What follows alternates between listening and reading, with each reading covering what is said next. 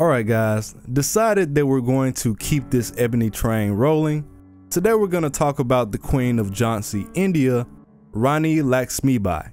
Her story starts off in the city of Varanasi. Upon their arrival, her parents had given birth to a young girl, bestowing her with the name Mani Karnika thereafter. For the most part, her parents would just call her Manu for short. Her father was making his ends by working for an official that served under the Maratha Empire. This empire being a huge network that dominated a large part of the Indian subcontinent before Manu was born. But unfortunately for their family, the man that was employing her father had passed away, which left her pops without a job and made their family homeless. Thankfully, his employer's brother Baji was able to swoop in and give them a place to stay in the city of Bithar. From here, her pops became one of Baji's court advisors and was slowly able to muster up the resources to get back on his feet. Couple of years down the road, the family would face yet another tragedy where Manu's mother ended up passing as well. Manu was only 4 at the time. Her pop said he's not gonna let this hold him back. He'll just have to love his daughter enough for the both of them. Now that it was just her and her pops, Manu spent a lot of time in her childhood taking the world in from a perspective of being under his wing instead. This also meant that she grew up around a lot of men, which includes Nana, who was their landlord's son. Because of this, Manu started to develop very tomboyish behavior while she was still at an early age. She learned how to use the sword, hand-to-hand combat, the rifle, and even how to ride on horseback in a similar fashion to most of her peers. It's even been said that she was able to accomplish feats such as saving her friend Nana, who was several years older than her at the time, from being stomped out by his own horse when she was only 7. As the young girl began to climb up in age, she proceeded to marry the king of the city Jhansi at the age of 14. And since she would be the new queen, it was a common part of their custom for the Rani, or the queen, to take up a new name. From that point on, Manu became known as Lakshmibai. She later gives birth to her own child that quickly passes away due to him having a broken heart. After trudging through the death of their first son, the king fell into illness and adopted another son so he could have someone that he could pass his legacy. The king begins to write out his will, stating that he wanted his son to be the heir and that Manu would be the co-ruler since her child would be too young to do it on his own. The king then passes away, and although their child should have had the right to the throne, British India didn't feel like that was the case. The problem here was that the British had just released a new policy called the Doctrine of Lapse, which stated that they could take a nation if they felt like the ruler was incapable, or in this case, if the ruler didn't have an heir lined up whenever he kicked the bucket. So, with the British denying Manu's son his right to the throne, Jhansi was put into the hands of one of their people instead. They gave her some funds, which she ultimately had to use to pay her husband's debts anyway, and they told her, "I'ma need you to bounce." Manu stressed the fact that she wasn't going to give up on her city that easily. For years on end, she made attempts to send letters to the British officials in hopes that they would give her a chance and listen to her side of the story. But nothing ever came of this in response. This is when things started to take a huge turn. At the time, the sepoys, or the Indian soldiers who served under the British Army, were also fed up with the British. There were several things that the government had been enforcing that the soldiers didn't agree with, but the final straw was concerning the ammo that the soldiers received for their new weapons, the Enfield P-53 rifle. These guns were supposed to be superior to their old models. However, in order for you to load them, you had to bite down on the cartridge to release the gunpowder and the ball whenever they needed some ammunition. The problem with this was that the cartridges were said to have been greased with the fat of beef and pork, which was a pretty big deal considering that pigs were taboo to the Muslims and the cow was a sacred animal to the Hindus. So, in the city of Meerut, over 80 soldiers said, "You know what?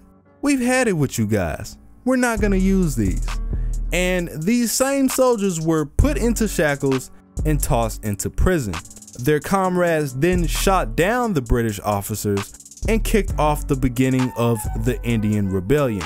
Now, once the news about this rebellion made its way to the city of Jhansi, Manu asked Officer Skeen could she gather a group of armed soldiers for her own protection.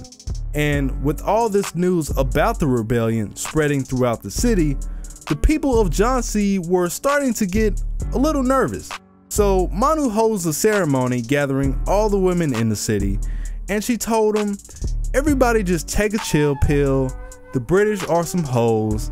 I guarantee you there's nothing to be worried about." Time passes.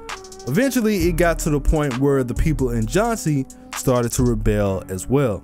Officer Skeen made an attempt to save the other Brits by telling them that they should hide in the Jhansi fort. The rebels then surrounded the fort, telling them that we'll let you all go free if you're willing to drop your weapons. The officers dropped their weapons and the rebels laid out everybody that was in the building. The officers, their wives, the children, dozens of people took the fall. This includes Officer Skeen, who had temporarily been working as an overseer to the city. So Manu sends a letter to the British about the incident, describing how things went down. "Oh, it was horrible. They killed everybody on sight. They extorted me for my money, and they told me if I don't do what they say, that they're gonna blow up my palace." The audacity. She went on to ask the British what should she do about the situation for the time being. The British were already dealing with several outbreaks all over India, so they decided to let Manu hold the city down until they could get someone out there that would get things back in order. For a while, Manu was able to keep the city at peace. She took the steps that were necessary to keep everybody out of harm's way. However, a month after the first massacre, more rebels showed up trying to invade the streets of Jhansi and take the city for themselves. She then sends out another letter to the British. "Are y'all still coming? Like, what's the deal?" No response.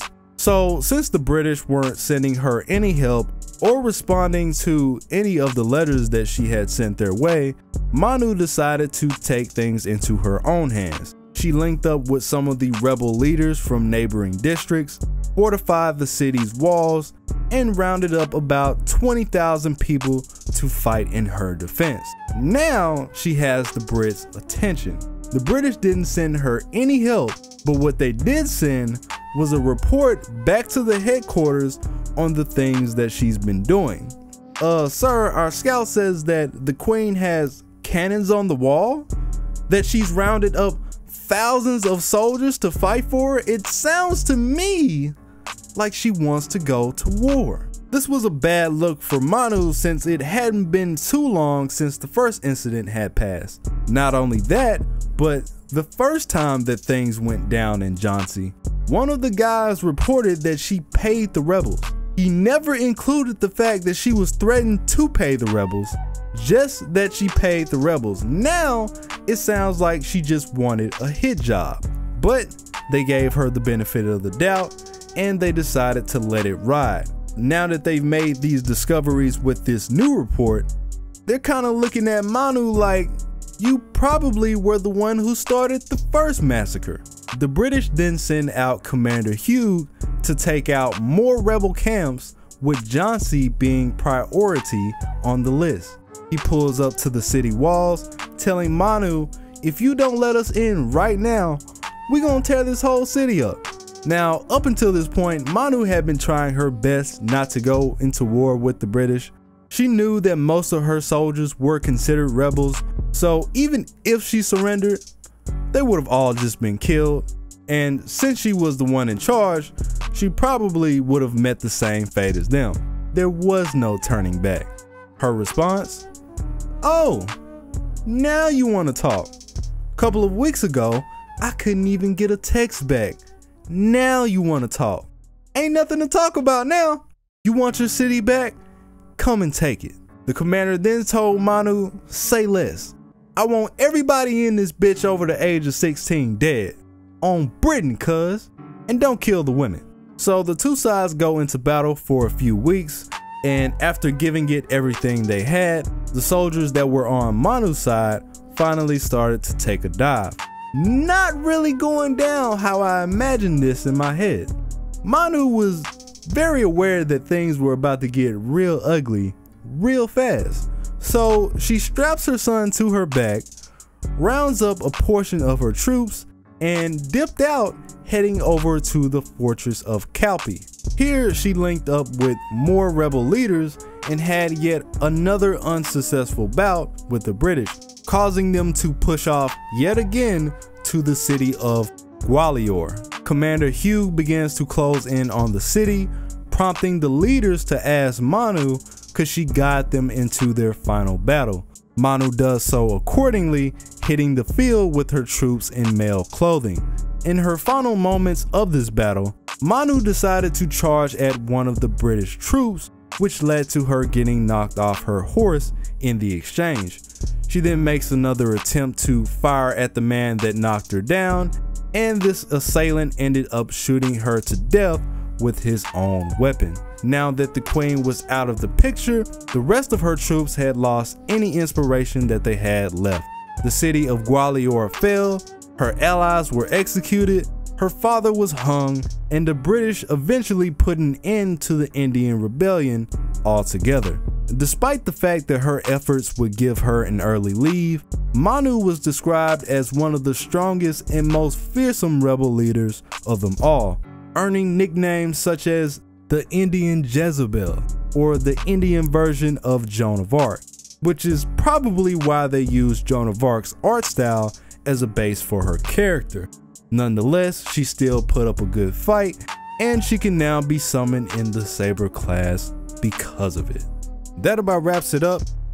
If you enjoyed the video, please like it up so we can get this trending. Feel free to add information as you see fit, and let me know what you guys think about it. It's your boy Tsiah. I'm out. Bet them all in. Put me in the jungle. Get us all mixed. Don't play my wave. Know what? Let them all sink. I don't need therapy. I got so big, even when they talk crazy, I still don't shrink. I'm a blackout, Michael Blackson skin tone. Homie gotta sit for a while back home. Highline bling if you get